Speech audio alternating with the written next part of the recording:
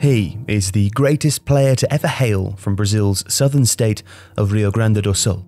He's arguably the most talented dribbler to emerge from the land where so many seem to be born with the ball at their feet.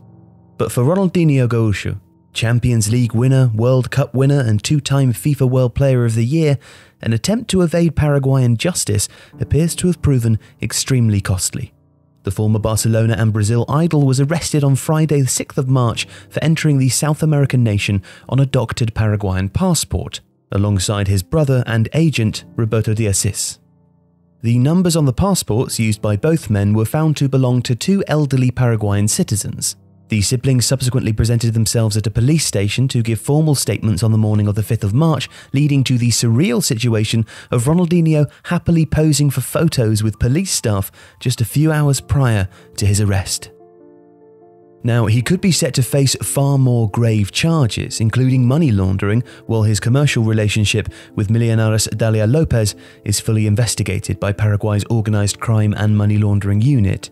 Since the player's arrest, Lopez has proved impossible to track down. On the 10th of March, the Assis brothers saw their request to be placed under house arrest for the duration of the investigation denied.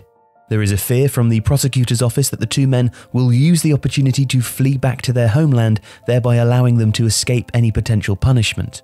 Brazil has a policy of not extraditing its citizens under any circumstances. The two therefore remain in a maximum security prison in the Paraguayan capital of Asunción, while the remainder of the investigation is carried out on the charge of using doctored documentation to enter the country. Now, Ronaldinho's defence team has called the measure excessive and plans to file an appeal against the court's decision. Arrested with the pair was Brazilian businessman Wilmondes Souza Lira, an alleged close friend of Roberto. He is suspected of supplying the two with the false passports and travelled with them to Paraguay last week. This episode is the latest in an increasingly long list of misdemeanours involving the former Barcelona and Brazil number 10, in a behavioural pattern which threatens to erode the memory of his playing achievements. The last time we saw anything resembling Ronaldinho the footballer came back in July 2013, when he added the Copa Libertadores crown to his already heaving trophy cabinet. In 2014, when he was on the lookout for a new club, a photo was leaked of him at a private party, standing in a swimming pool, arms spread wide, and that famous smile stretching from cheek to cheek. 5 thong-clad women lay at his feet. 2015 saw him make a return to Brazil following a spell in Mexico, signing a short-term contract with Rio de Janeiro club Fluminense. Yet he lasted less than 2 months and just 9 appearances, before tearing up his contract and walking away from professional football for good.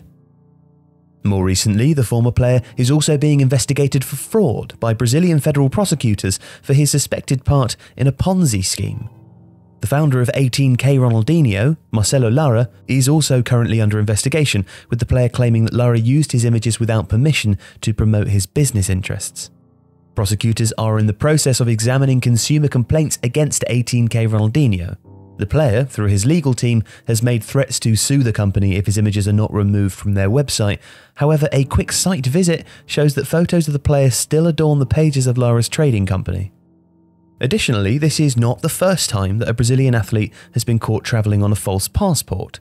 A report from February 2001 in Brazil's Folha de São Paulo, the country's most reputable newspaper, explained that 4 European countries, France, Spain, Italy and England, had opened investigations into falsely documented athletes. The most renowned case involved former Uruguayan attacker Alvaro Recoba. The player was caught with false documents and was forced to return to Uruguay and request a work visa at the Italian embassy in Montevideo to save his job with Inter Milan. A more serious incident involved Brazilian players Wally and Alberto, both of Udinese at the time. The pair were arrested for travelling on false passports during a trip to Poland for a UEFA Cup tie with their club, but just like Recoba, did not end up serving any jail time for their mishaps. Both Wally and Alberto had Uruguayan João Fija as their agent, who also represented Brazilian midfielder Edu. The player's transfer from Corinthians to Arsenal fell through in 2000 when it was revealed the Portuguese passport he carried had not been signed by an official. And it is the passport angle which is one of the initially odder aspects of this whole tale involving Ronaldinho. As a Brazilian citizen, the 39-year-old did not even need a passport for this trip. He travelled from São Paulo to Asunción, and would only have needed to present his RG, his Brazilian ID card, upon arrival in the Paraguayan capital. But so far, neither Ronaldinho nor his brother has been able to offer a suitable explanation as to why they were travelling on Paraguayan documentation in the first place. They are, however, said to have been provided by Dalia Lopez, responsible for organising the trip to Paraguay so that the former athlete could take part in 4 charity events for her Angelic Fraternity Foundation, as well as visit the El Palazzo Casino, of which he is an ambassador. Lawyers representing Ms. Lopez, as well as her foundation, have denied any wrongdoing, while all events were cancelled in light of the star attraction's arrest. And Ronaldinho's Brazilian passport issues began when his travel document was officially confiscated in early 2019, when he failed to pay a fine of $2.75 million for environmental damages caused in his home state of Rio Grande do Sul. The former football player had erected a pier on Lake Gaita in 2015, an area classified as in permanent preservation.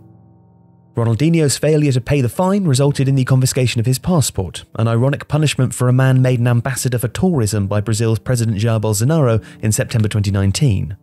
On the 7th of March, Embrata, Brazil's national tourism body, declared that they intended to retain Ronaldinho on as an ambassador despite the latest developments.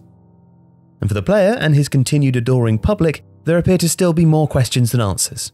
Like any excellent mystery, this developing story has contained twists, a cast of unsavoury characters, and a tale that has grabbed attention around the world. Most recently, it was revealed that the former Ballon d'Or winner had scored 5 goals in his first game in a prison tournament, completing his journey from the Champions League to a competition in which the winners, reportedly, will win a £35 cooked pig. It was once thought that the buck-toothed, fleet-footed player, renowned for his artistry and his winning smile, would always be remembered fondly for what he contributed to the game in the early years of this century. But in the years since his retirement, winding down since that final Libertadores triumph almost 7 years ago, the player looks to be in very real danger of destroying his glorious legacy.